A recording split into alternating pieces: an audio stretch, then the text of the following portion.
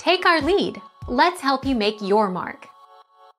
Our goal is your satisfaction. Let us show you the way.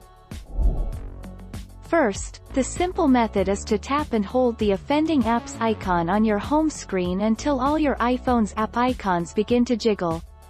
Then, you can tap the small X on the upper corner of the app. You'll then be prompted with an option to delete the app and its data.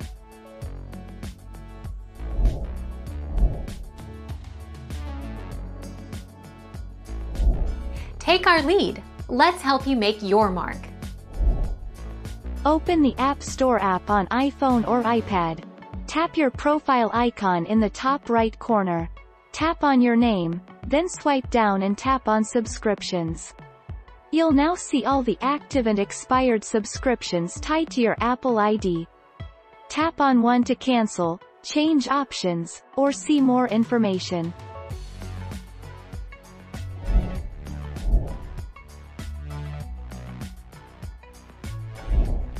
Take our lead. How to completely delete and uninstall apps on Android. Sometimes, when an app has outlived its usefulness, you'll want to uninstall it to make way for new ones. Uninstalling apps is easy enough. Simply go to the apps list, find the app, and hit the uninstall button. Thank you for watching. Please subscribe and hit the bell notification.